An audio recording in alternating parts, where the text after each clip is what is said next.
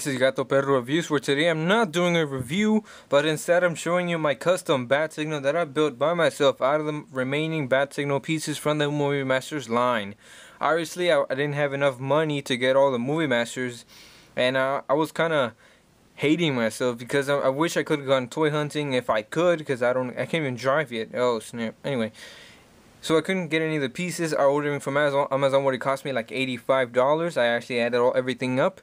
I even searched for the cheapest prices on eBay. I guess I got kicked out. No one wants to take my orders or anything. I don't know what happened. So I made my own Batsignal. If I do say so myself, it's pretty good. In fact, perrón. Get it? I'm a perro? No? Anyway, I'm going to try to tell you step-by-step instructions as best as I can. I probably should have done that first before, like taking pictures or something while I was making the Batsignal to do more instructions. So I'll do my best here. Right now I'll just give you a kind of a rotation. You can see these are the only three pieces. This is Bane, Batman, and Catwoman, the only Movie Masters I got, and the rest of it is just, you know, all cardboard. You show right here is pretty spherical. It somehow resembles the actual one better, like kind of a lot, because it's got the little slide sticking out the back where you push it. You see all around it does rotate up and down like the normal one, and it goes side to side normal. Nothing different, just, you know, customness or whatever you want to call it. Alright, so this is how I did it. All you need, you see this black, this is just cardboard, and you basically, if you have a GameCube disc, take that, cut out other pieces of cardboard like this, like just cardboard, and kind of just take the measure of the cardboard around the GameCube disc and just tape it around the cardboard that you cut out to be the exact size of the GameCube. And then, you know, you just need a regular flashlight, you know, like those little tiny ones. Look at, I can't show you that much because if I just take it out it would be kind of messed up. Alright, just need a regular flashlight, like a tiny one. Alright, and then what you do, you take another cutout of the GameCube sized cardboard, and you kind of, well, for each of them you have to take the measurement of the middle that we can stick it in, both of them. And what the second one would do inside, you can see it's brown, is it'll hold the flashlight inside perfectly, so when you push it on to turn it on, it will not mess it up. Then what you need to do, take obviously the flashlight, what it will do is create a bunch of Batsignals, I guess, which will make it look weird. So what you need to do is you need to focus the light. Basically, you get another cardboard piece. You need to cut it out to be the shaped circle of the flashlight, and cut a little hole inside it where the light will come out, but tape it in so that none of the light kind of flashes out of it, and then that will focus it more on the bat. And then what I've done here, you can either do this or not, because then either way tapering it on would work the same, but this is more added detail.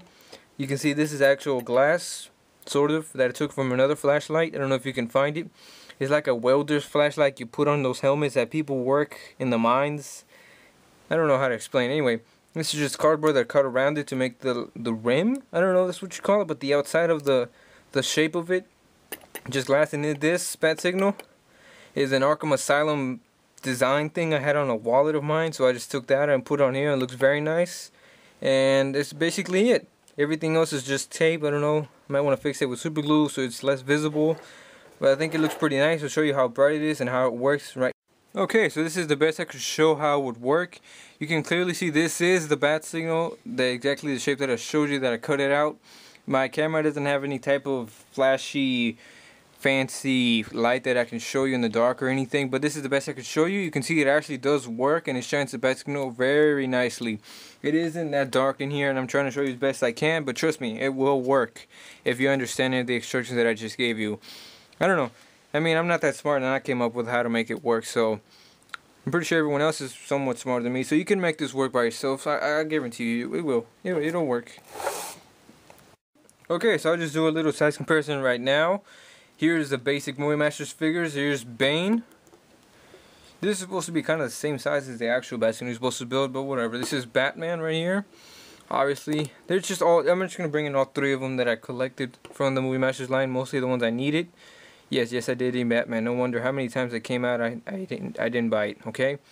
So here he is next to everyone else. Here's the Batsignal. It is pointing down, so if you point it up, it's that tall. It does stand over them, so you can see right there, it does tower over them when you point it up like you're supposed to into the sky. Now, we'll change size for movie matches. We'll go to the new 52 DC Collectibles Batman. Love this Batman. Alright, so you can see the size there. He would work with it too. I mean, yeah, it's pretty nice. The bat resembles the one that's just a bit more right there. Alright, so this has been kind of my tutorial slash show off slash demonstration of my custom built Batsignal. I'm very proud of it. I might make some minor adjustments at some other points, but this is the best I could make. I like it very much, and thank you for watching. We'll see you later with more GatoPerroReviews coming soon.